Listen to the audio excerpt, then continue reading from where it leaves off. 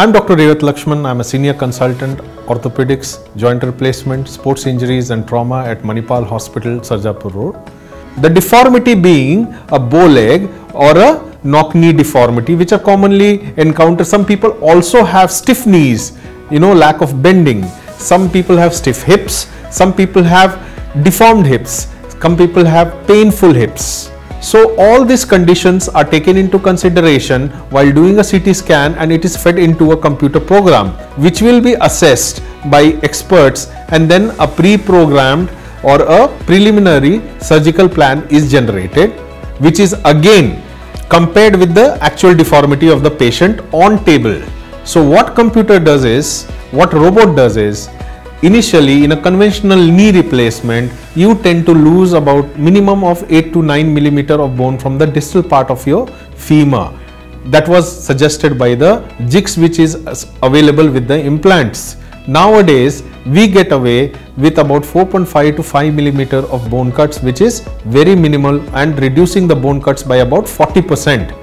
It will also, the angle of the cuts are such that it will lead to more accurate fitting of the implants. If the implants are fitted better, then the longevity and the pain which is experienced by the patient post the surgery is also reduced. The rehab time is reduced by about 40%. Patients are more better toilet trained by the time they leave the hospital.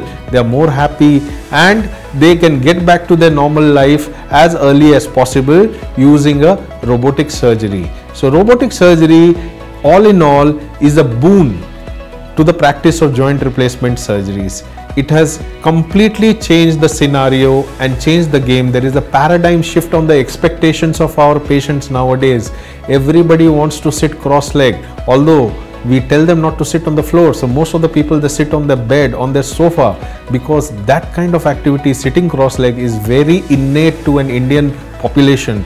Once they are able to sit cross-legged, they feel that the entire rehab is complete. It makes them more whole. There is no restrictions to their life.